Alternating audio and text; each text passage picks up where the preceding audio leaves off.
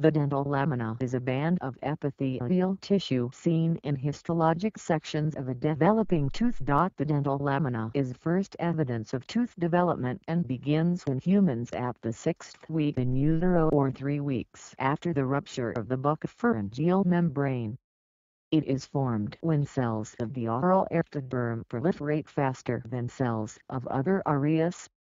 Best described as an ingrowth of oral ectoderm, the dental lamina is frequently distinguished from the vestibular lamina, which develops concurrently.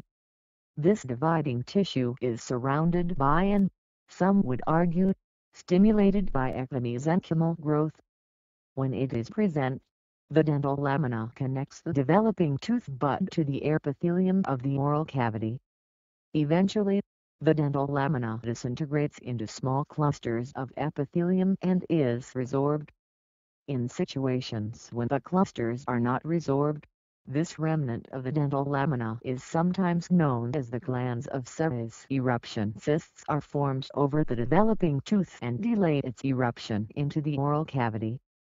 This invagination of ectodermal tissues is the progenitor to the later ameloblasts and enamel, while the ectomesenchyme 3 is responsible for the dental papilla and later odontoblasts.